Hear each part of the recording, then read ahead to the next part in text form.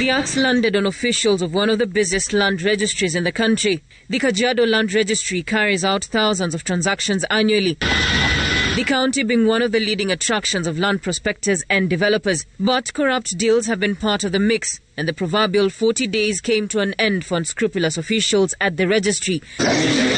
Residents had filed numerous complaints, and action was finally forthcoming. Tunapokuja kufanya search, tunalipa shilingi 500, na kama unataka itoke hapo hapo, ulipe shilingi 1000.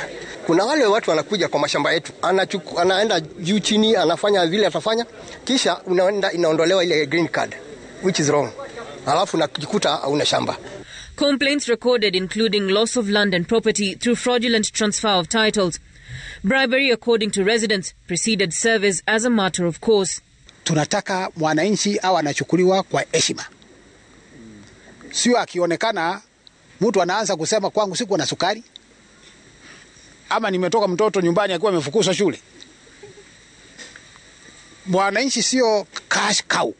According to the county criminal investigating officer, documents meant to be in the custody of a district surveyor, blank green cards, title deeds and laptops were seized. We found that most of the officers who we have found with these malpractices, they were transferred to other areas, but they have refused to move out of this office. Nataka kuhakikisha nimeleta timu mpya hapa ambayo itasikisa shida za wananchi na itatatua matatizo ya wananchi. The search for more evidence has now extended to the homes of the arrested public officials.